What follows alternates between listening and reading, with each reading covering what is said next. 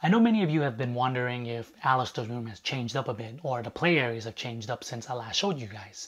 Well, there hasn't been too much change, but I decided to show you guys what we did do.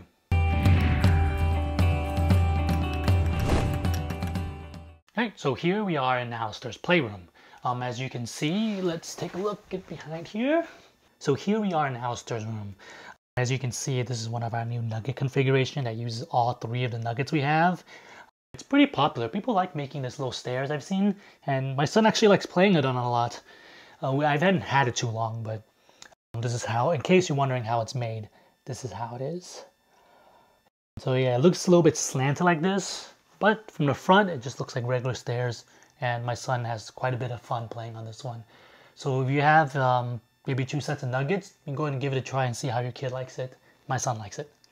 Here, he's been really into train tracks and cars and everything, so that's why you see that he has a lot of trains here for him to play with.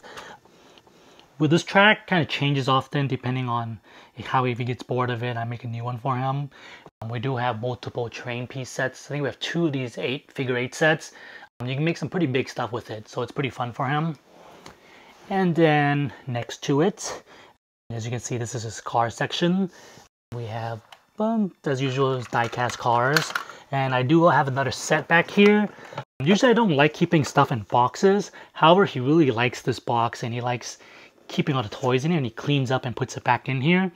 So it's nice having it as a kind of like a learning session for him to clean up and put stuff back in. So that's why I've kept this box.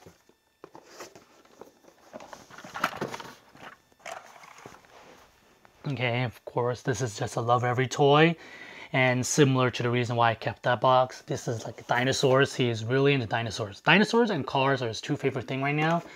I'm not even sure why he started liking dinosaurs, but this is actually a pretty decent set because it comes with these dinosaurs that are pretty realistic looking, and it also comes with a little booklet. Let me get to it. So it comes with a booklet here with matching dinosaurs. So you can see here the Parasaurolophus has the matching realistic looking dinosaur next to it, which is something we liked a lot in the set, and I think my son really likes playing with this. So if your child likes dinosaurs, this is something I would definitely suggest. Let's put it back this way. Okay, more Lovevery toys here as usual. Here we have the buckle one. He hasn't quite mastered this buckle yet. This is still the hardest buckle for him, but the other ones he's getting better at. And recently I just put it back instruments in here to see how he likes it. Usually he has not been very interested in it.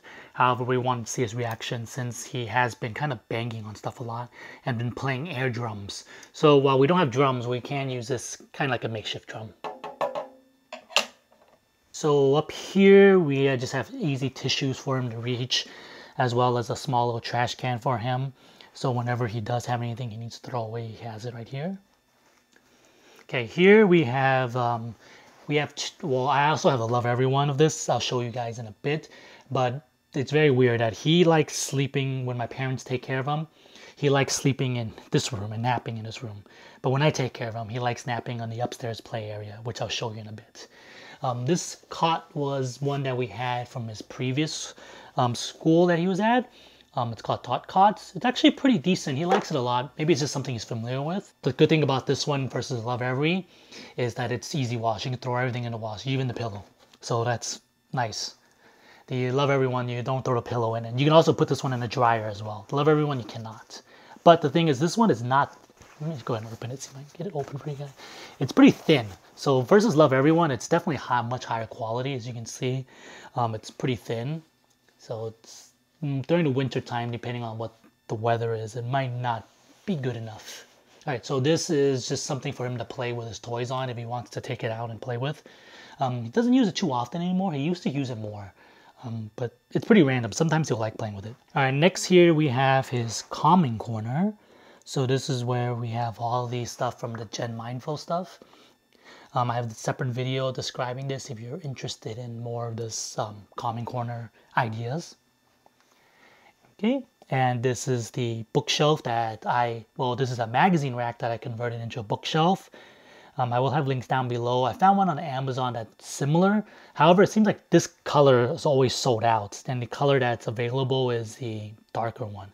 So you might have to wait a bit, but I did hear some people eventually getting this color that comes back in. And one more thing before we go, well, before we leave off of this, let's see. So this is a magazine rack, and what I did was I put these PVC pipes. There's 2 sets of them. These are the 1-inch ones. So I put 2 sets of them in here just so that you can get the books higher. Otherwise, they would fall in and they wouldn't be able to see the books. Possibly you can get another, probably get away with another PVC pipe in here as well, so the books are even higher. But so far, my son has been okay with this. And these are little, I know many people have been asking me about where I got these. These are from IKEA. I have a link down below as well. These actually come in a little set. It comes with a trash can and everything. It's for nursery, but we've been using it like this for the books. All right, so this is our second toy shelf. We do like that it's kind of separated, that he has 2 areas to go to for toys. Sometimes I do choose to put like a puzzle or something small up here. However, since right now there's so much things to do in his room, I've taken that out and tried to limit it a little bit more. Okay, next to here we have some stepping stones for him to play with. Usually when we don't have this nugget configuration, he likes throwing it on the floor and walking around with it everywhere. But with this current configuration, the room looks a little bit small. So since he does nap in his room, we do need a way to kind of monitor him in case, you know, anything happens. Just keep an eye on him. And the camera that we've been using, it's actually been in the room for a long time now, and I don't think I've ever shown you guys, is the Wise camera here. It's pretty nice and cheap, and it does the job. I put these little just connectors here to hide the wire a bit as it kind of just goes up, which is nice. But he doesn't actually mess with this much because, well, let me move this tripod out the way real quick. The door is always open. So it kind of covers everything there, so he doesn't go play with any of that stuff or tries to unplug it. At least we've been lucky with that. So if your child kind of likes pulling the wires, you might have to figure something else out if you want to use the Wise camera. Because I want to say, when I got this, it was really cheap. It was like under 20 bucks. The cameras have gone up a little bit now. They're like $35, so it's a little bit more pricey now. All right, so now let's go ahead and take a look at his upstairs play area. That's the area that kind of changes more often because there's more room up there. So there's more things I can do with it. All right, so this is his latest configuration of our upstairs play area. It's pretty much kind of like a little obstacle course that I made for him with his balance board sliding down. And these are the IKEA tunnels that we used because they have a nice attachment to these little bigger sections here. And he really loves playing with these tunnels. And they're much cheaper than Lovevery one. The Lovevery one is better quality though, I would say. But this is cheaper and easier to connect them. All right, here we have our pickler triangle set. It's something that he's just started playing with recently a lot more and started climbing and doing things with it. So that's good that we're finally making use of it. We got this one off of Etsy. Quality is pretty good, pretty pricey still. So I'm actually not 100% sure how other pickler triangles are because I haven't really interacted with too many versions, but I am happy with this one that we have. All right, so here in the middle section, we have a balance beam for him to play with. This is a very new thing for him. This is the first time he's seen it at all when I made this little obstacle course for him to play with. And in the middle is probably one of his favorite things right now. It's the ball pit. It's not a real ball pit. It's a inflatable pool. It's not really the colors we like, but it was cheap. We got it on Marshall, I want to say, for like $3. I can't remember, but it was really cheap.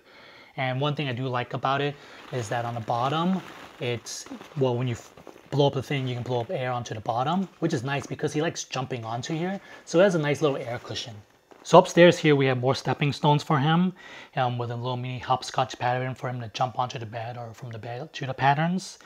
He hasn't done it too much, but he likes jumping. So there's something that we've just let him play with. And the reason why we have this bed here now is because previously we had nuggets up here, at least one nugget, and that was kind of like the base for him to nap on. Now I use the mattress as something for him to nap on, and we go ahead and use the Lovevery sleeping mat, which is the one that I like better just because it's nice and thick. All right, so now on to his toys. This is something my wife made previously. I mentioned this in a video. It's just from little wipes with a little bunch of things for him to play with.